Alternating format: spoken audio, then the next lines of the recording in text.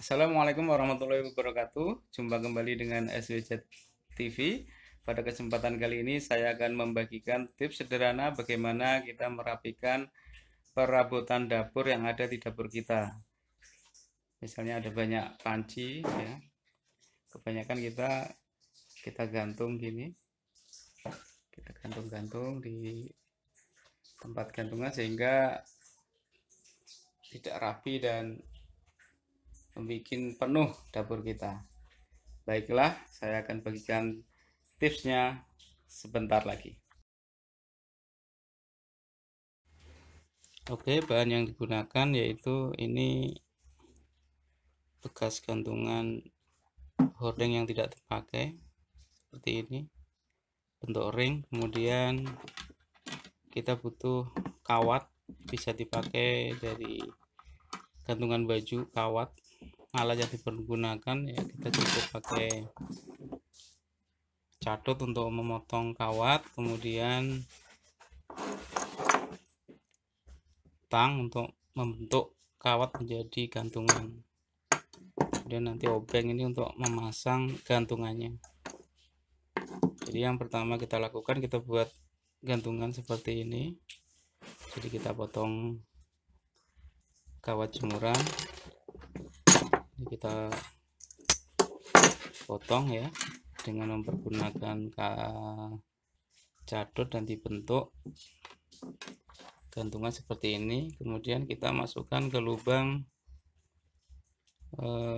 cincin gantungan dari bekas hordeng ini, cincin hordeng ini ya. Oke. Setelah gantungan jadi, ini saya pakai bekas hordeng juga, ini besinya. Kebetulan ada barang bekas, kita manfaatkan saja. Gantungan ini kita tempelkan di atas ya. Kemudian gantungan yang sudah kita bikin tadi kita masukkan ke sini. Kita buat gantungan yang banyak.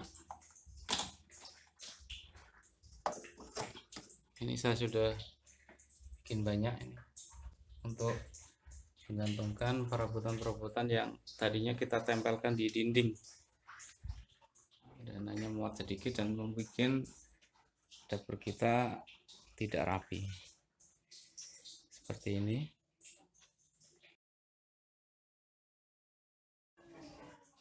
Oke, langkah selanjutnya kita gantung satu persatu perabotan yang ada.